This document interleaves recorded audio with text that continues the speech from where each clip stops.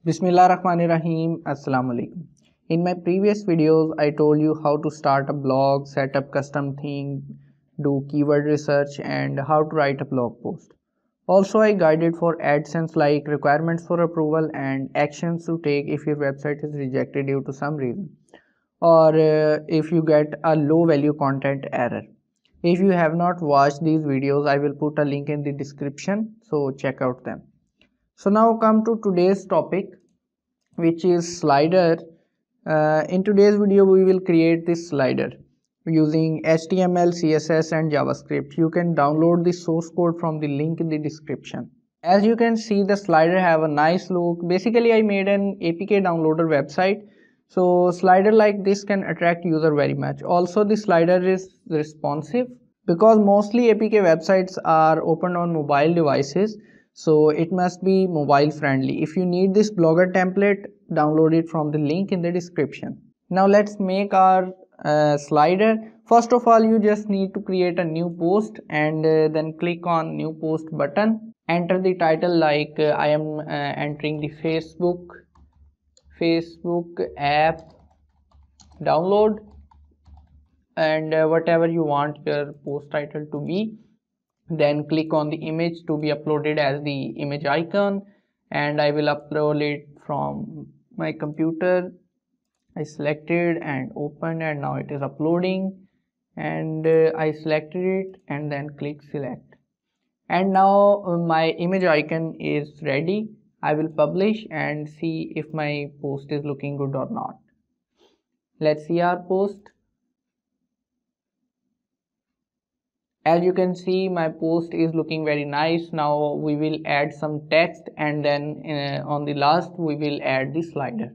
I will copy some text from the Lorem Ipsum website so we can see our post structure a little bit good.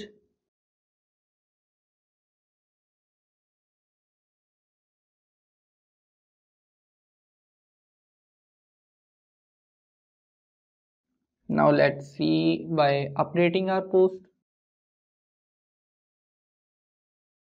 As you can see, I have added some text. Now we will add the slider just below this. Just copy the code from the text file. I have given the link below in the description. Copy all the code and then paste in the HTML section. Here you will get the compose option, and by clicking HTML view you will get the HTML code. First of all, put a HR tag here and then paste all the code here that you have copied from the text file.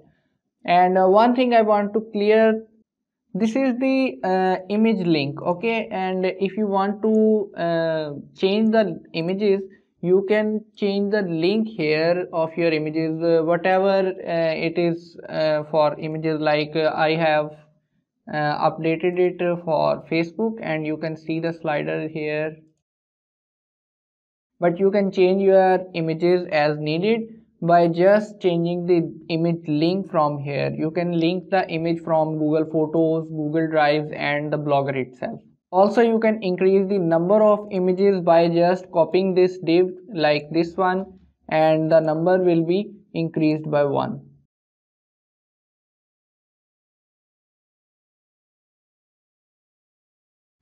And now click update, and now let's see our slider with 4 images. Now the images are 4, and similarly you can add 5, 6 or 7 or any number of images you want, but I will suggest you to keep it 4 or maximum 5. Now let's see if our slider is responsive or not. As you can see, our slider is completely responsive and mobile friendly. So this was the video in which I told you about the auto image slider, which is a very attractive way to engage our users on APK websites or other topics.